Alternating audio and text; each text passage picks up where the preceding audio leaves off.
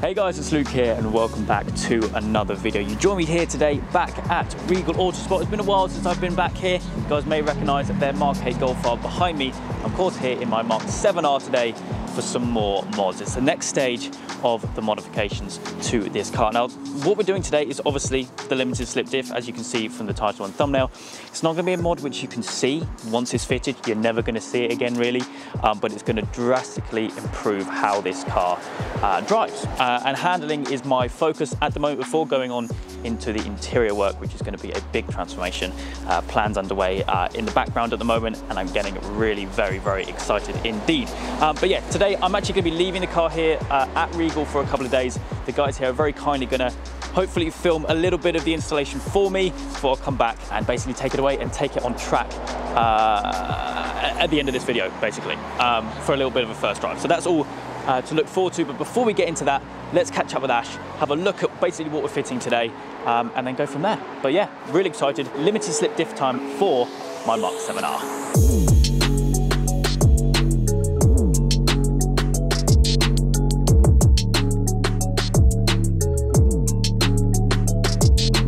Okay, so we're joined again with Ash from Regal. It's been a little while. Probably last time we caught up was with the MK8 actually, which is sat outside looking cool.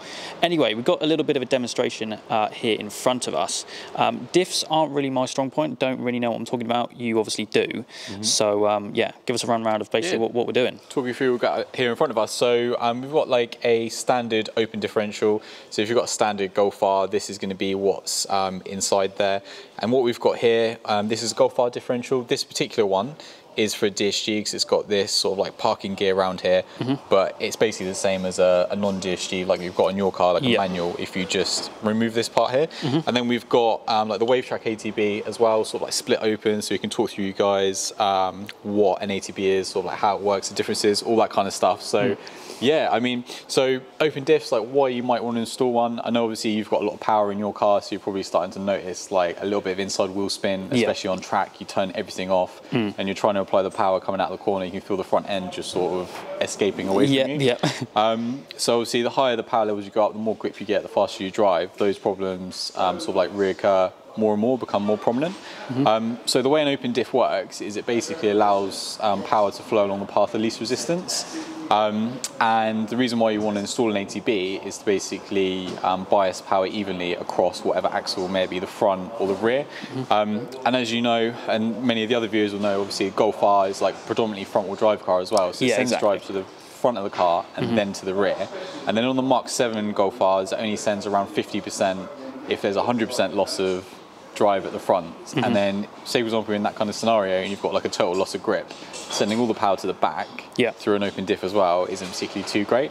So it's just all about maximizing the amount of grip available on sort of like both axles, and obviously if you're sending most of that drive to the front, that's what you want to do. So what an ATB LSD does is, like I said, sort of like biases power evenly across the axle. You've got loads of different diffs available, like plate diffs, ATB diffs, and today we'll obviously talk about an ATB because that's what a Wavetrac does. So the way the Wavetrac works is it basically uses sort of like these pinions and gears, instead of using sort of like these types of spider gears inside an open diff to distribute the power. And with the Wavetrac diff, it does it a little bit differently to other sort of like ATBs that are on the market. So what you have with some ATBs on the market, some of them have a design that's like this in the center. What happens is when you have like a loss of axle load, which is, say for example, you lift a wheel like on circuit, you unload the suspension where you're going around a corner really heavily and you unload like the inside wheel, or even you have wheel slip, you basically create a situation whereby there's a loss of axle load, and an ATB that's designed like this will basically perform like an open diff, which is obviously exactly what you want to sort of like prevent or avoid. Whereas the Wavetrac's got this patented device in the center that when there's sort of like a difference in axle speed, which is basically like your loss of axle load, this will ramp up and push out. But none of these parts wear inside the diff, so it's not like a locking differential or anything like that, so it's still nice and smooth. It just operates more of the time better, basically. More better. Nice one. So yeah, and then you've got things inside the diff like the carbon fiber bias plates as well. So if I can try and pull that out of there. So this is basically what the pinions rotate on. Okay, yeah, gotcha. And on some other designs, the pinions will run directly on the housings. And over time, what happens is the pinions will polish the housings, reduces the amount of friction. It basically reduces how effective the diff is.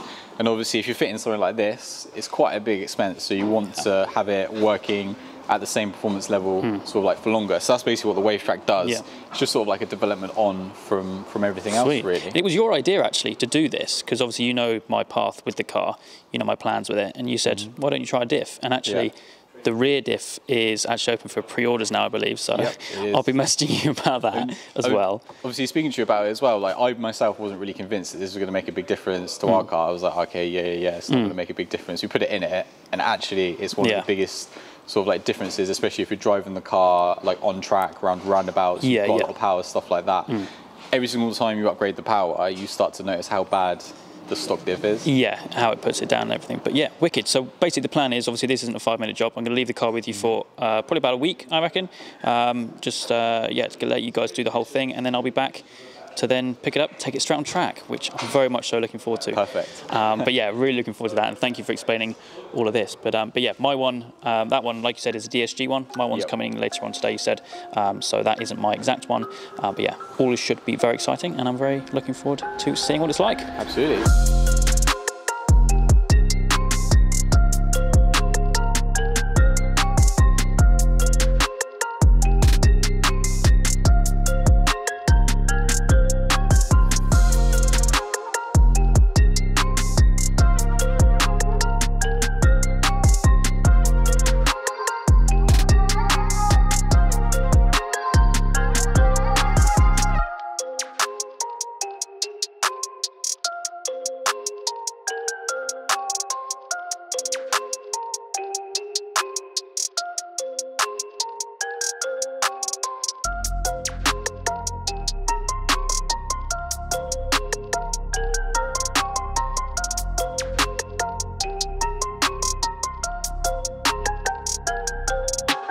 Okay, here we are back at Regal. It's been about a week since we dropped the car off, of course joined once again with Ash. We did actually have to do a little bit more work to the car, so bits that you found whilst you had everything stripped out, with the flywheel especially. Yeah, it's just obviously we're working in that particular area. We've got the gearbox off. Obviously we're always going to inspect the flywheel, the clutch, all that kind of stuff, just to make sure it's okay. But on this particular one, it looked like there's a lot of play in the flywheel, so you probably could have got away with it, but how many thousand miles? Who knows, kind of exactly. thing. Whilst we're there anyway. Yeah, just bang one on. I think you just made the decision just to put one on, so just refresh that, and then that won't give you any issues. Obviously, if you're using it the way you're using it, you're going to go through flywheels a little bit faster than most other people. So, and it's probably worth noting as well, when I did the stage 3 and I did the clutch, I didn't do the flywheel. Okay. So I think what we did. How many thousand miles is this now? 85,000-ish. So it's getting on a bit. Pretty good mileage. The poor old thing. But yeah, it's the car's been here for about a week or so. Obviously, you've had everything stripped out.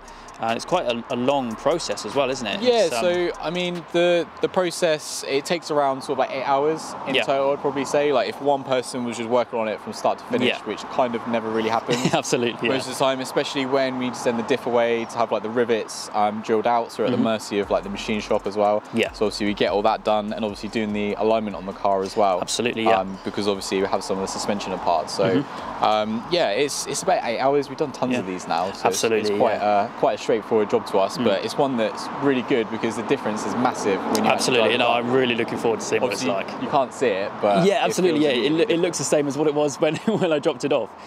But like I mentioned earlier on in the video, I do have a track day booked tomorrow up in Bedford.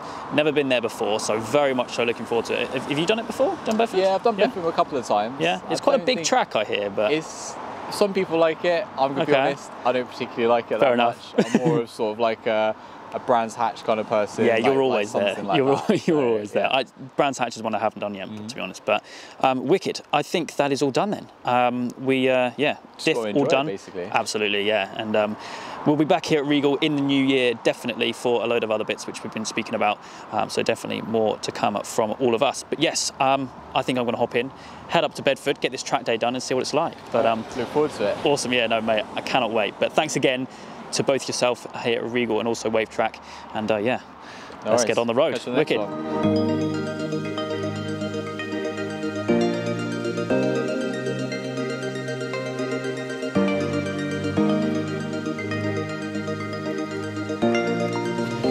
Okay, good morning. Welcome to Bedford Autodrome. It's my first time here, and of course will be the first outing with the new Wavetrac Limited Slip Diff. Picked the car up yesterday, so today is literally the first possible opportunity that I can try this out on track. It's my first time here at Bedford, like I mentioned, so I have been out for a couple of sessions before, just before this, just to get used to things. It's a great track actually. I'm really looking forward to bringing you this last segment of the video. So we'll get out on track, have some fun, and see how this Wavetrac performs.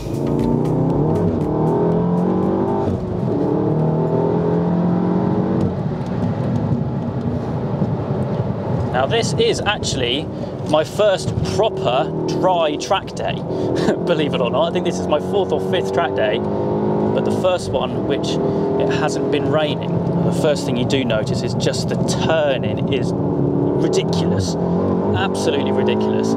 That has been a wet track, a wet part of the track all morning, so it's still a little bit wet, but the back straight still we can hit.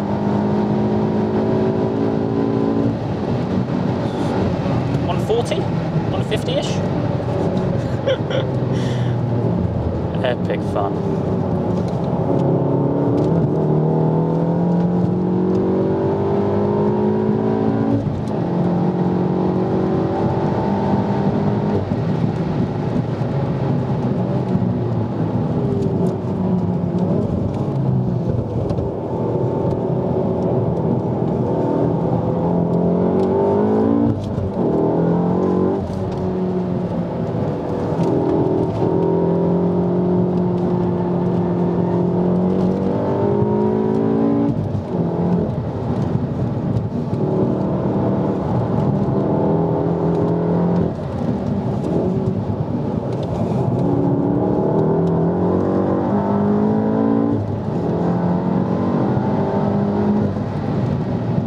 What car this is turning out to be. Honestly, it is such a weapon.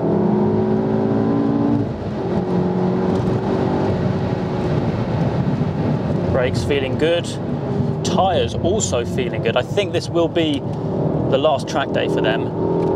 Ooh.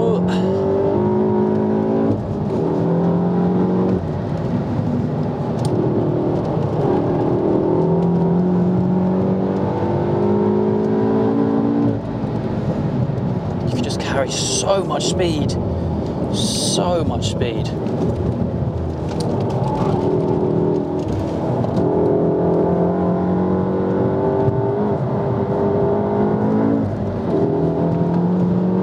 Flat through here, not quite. Now, first impressions of the Wavetrac is, honestly, it's such a hard thing to portray how grip is given to a car. It's so hard. I mean, try it, it's impossible.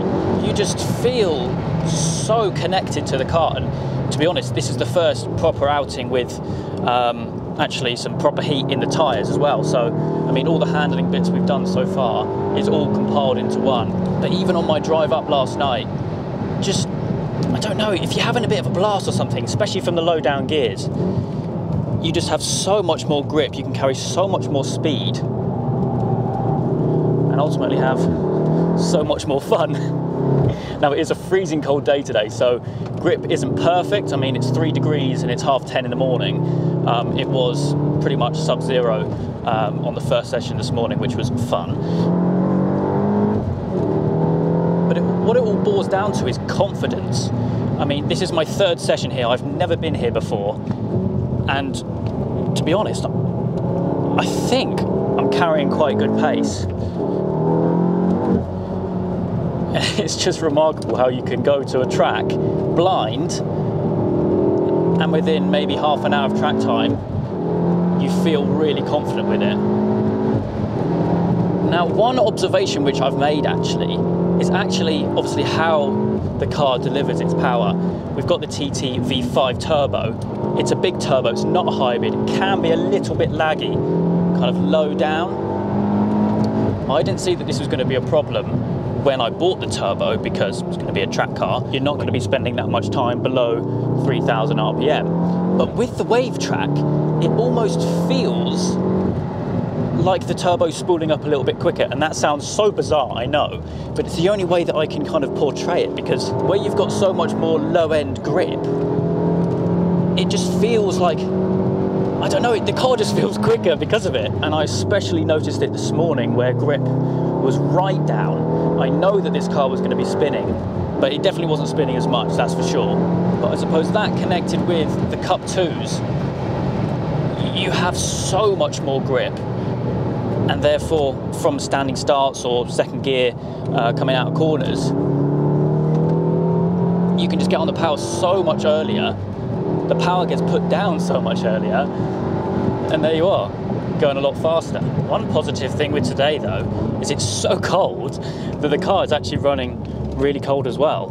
Normally on a track day, even with like the all cooler and the intercooler and things like that, we'd be running at probably 115 maximum, but 105 at the moment, which is not bad at all. So if we can get this flat this time, come on! Oh my God. Right up to 7,000. 130, 140, 45. I love this bit as well, at the end of the back straight.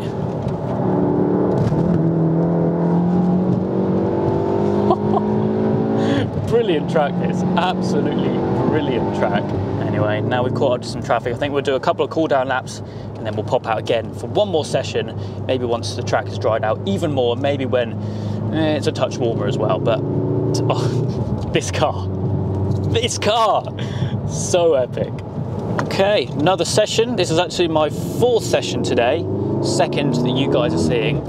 All tyres are cold. Unfortunately though, this will be my last session of the day. I booked a whole day, but it's not even lunchtime yet, and this is going to have to be my last session because my pads are getting a little bit low. I don't really want to risk doing a whole day and then completely ruining them. The tyres are also on the worn side as well. So I think, yeah, we'll just do one more session, still have a little bit more fun before calling it a day.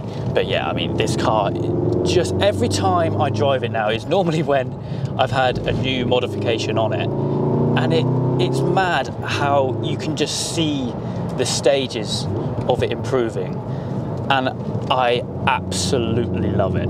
Absolutely love it. Now a big thank you goes to Regal Autosport and also Wavetrac for helping me with the diff.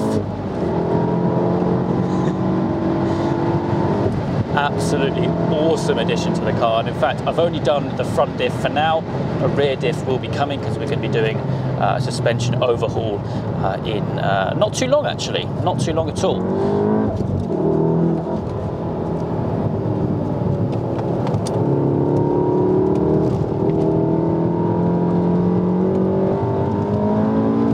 Tyres are definitely going to be destroyed by the end of this.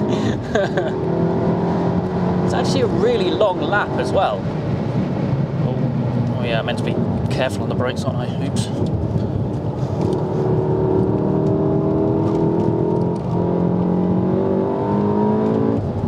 Definitely be coming back here again though. It's an epic track.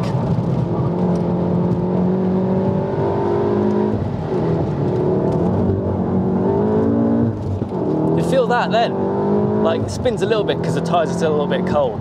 It's only 5 degrees outside, but the grip from just doing the diff is crazy.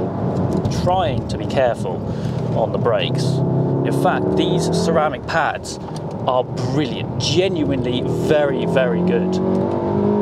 So I'll definitely be going for them again. Of course, Forge Motorsport, matching up with the Forge Motorsport big brake kit that we got on the car.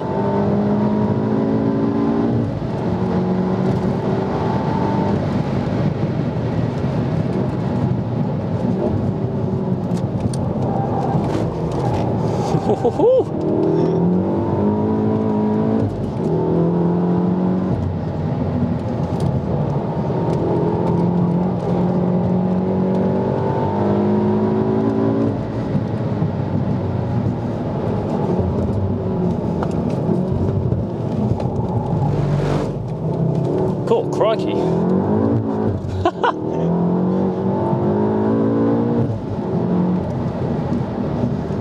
Anyway, folks, doing a little cool down lap now. It's quite a long track, like I mentioned, so plenty of time to cool the car down. Some of the cars go by, and yeah, the diff has absolutely transformed this car. Absolutely transformed it. And over the winter, of course, there will be a lot of bits going on.